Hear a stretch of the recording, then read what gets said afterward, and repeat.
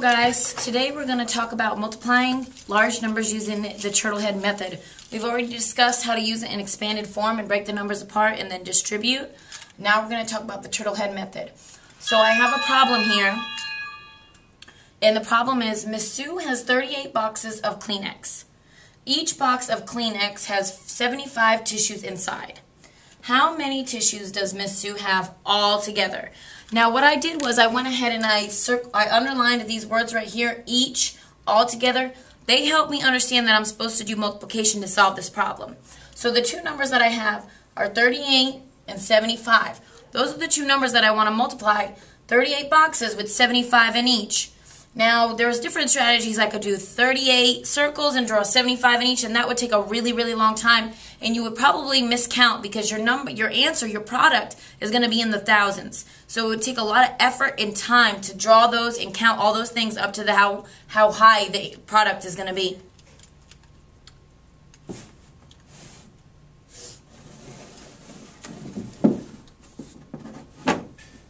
So my first step that I want to do is line up the two numbers according to their place value, 38 and 75. It doesn't matter which one's on top, which one's on bottom, as long as you have them lined up where the ones line up and the tens line up. Because if this was a 3-digit, the hundreds would have to be over here with nothing underneath it.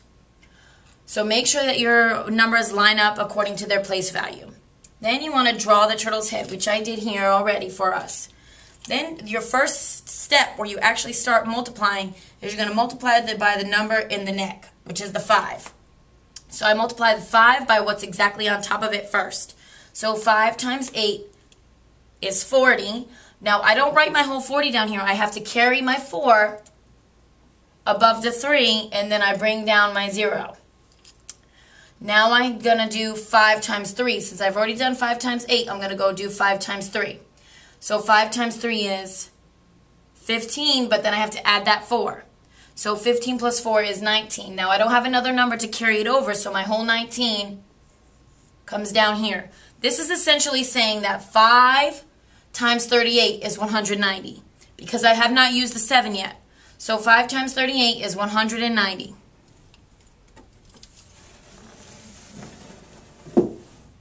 Next, I have 3 important steps I need to take care of. First one, check off any numbers that I've carried. I've carried this 4. I need to check it off so I don't get confused and try to use it again. Number 2, draw a collar. I'm going to draw a collar across this 5 because I'm not using the 5 anymore. I'm done with it. I'm not multiplying anything times that 5. No more. And then the third most important step of all is to drop a turtle egg or lay in a turtle egg, drop a 0 right underneath that 5, that number that you just drew a collar on. You want to drop a 0. Now it just so happens these two are zeros. That's not always going to be the case. This one here should definitely be a 0. And the reason for that is when I move over here to multiply by that 7, I'm not multiplying 7 times 38. I'm really multiplying 70 times 38 because that 7 represents 7 tens, which is 70, which is why I need a 0 to hold my place. Next, you're going to multiply by the other number. So this has already been crossed out. I've already laid my egg, dropped my egg, and now I'm going to multiply by the 7. And I'm going to do 7 times the 8. Always go to the right corner first. 7 times 8, remember, 5, 6, 7, 8, 56 is 7 times 8. So 7 times 8 is 56. I have to carry my 5, bring down my 6. Now I have 7 times 3. 7 times 3 is 21, but then I have 5 there. So 21 plus 5 is 26. But I don't have another number to carry it over, so my whole 26 comes down here. Now, my last couple steps, after I multiply by that 7, now I need to add up the two partial products. These two numbers are going to get added together, part of the product, part of the product. This is really telling me, and this one is telling me,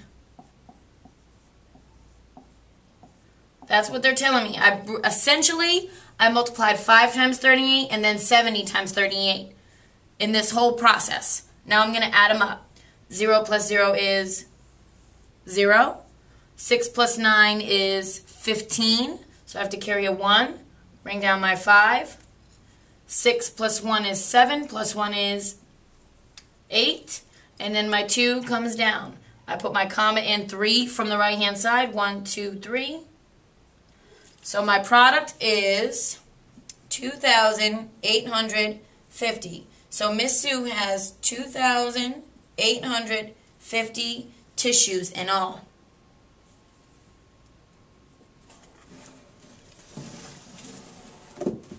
Okay.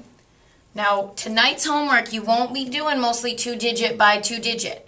You'll be doing 2-digit by 1-digit. And in this case, when you don't drop an egg or a 0 when your bottom number is only 1 digit. So this is 26 times 3. 3 times 6 is 18. Carry my 1, bring down my 8. 3 times 2 is 6, plus that 1 is 7.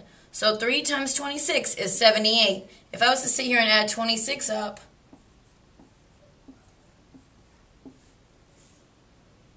three times, 18, 2, 4, 6, 7. I could also use expanded form. This is the same thing as 20 times 3 plus 6 times 3. Well, 6 times 3 is 18. 2 times 3 is 6, plus 0 is 60. 60 plus 18 is 78. They're all giving me the same answer. This is much quicker. It's a much faster method of multiplication. Now, what we're going to start getting into is the 2-digit by 2-digit, like I showed you in my example. When you drop an egg or a 0, when you have a 2-digit or bigger number on the bottom. So here I have 26 times 13. Remember, I said 6 times 3 is 18. 6 times 2 is 6 times 3 is 18. 3 times 2 is 6, plus 1 is 7. So this is that 78, because this is telling me 26 times 3 is 78. Now I had to drop the 0 because I'm coming out to the 1. 1 times 6 is 6. 1 times 2 is 2. So this is really, 260 is really saying 26 times 10. Because that 1 represents 110, which is 10. Add those up. 8 plus 0 is 8. 7 plus 6 is 13. Carry a 1. 2 and 1 is 3. So this is my product here. There's a big difference. When it's a 1 digit on the bottom, I don't drop a 0. When it's 2 digits, I do, because I got to move outside the neck and multiply by the other number, which is in the tens places. That's why I add a 0. All right, guys. Now I want you tonight at home, rewatch the video if you need to. However many times, you can go watch the other Turtlehead video too that I posted on there from YouTube. And I want you to try these problems at home. I have a 1-digit by 2-digit, another 1-digit by 2-digit, 2-digit by 2-digit, and 2-digit by 2-digit. I've already drawn the turtle heads here, and you can draw them for those problems. Solve them on a separate sheet of paper, and please bring them to class tomorrow so we can go over them. Thank you so much, guys. I hope you have a good night. Bye.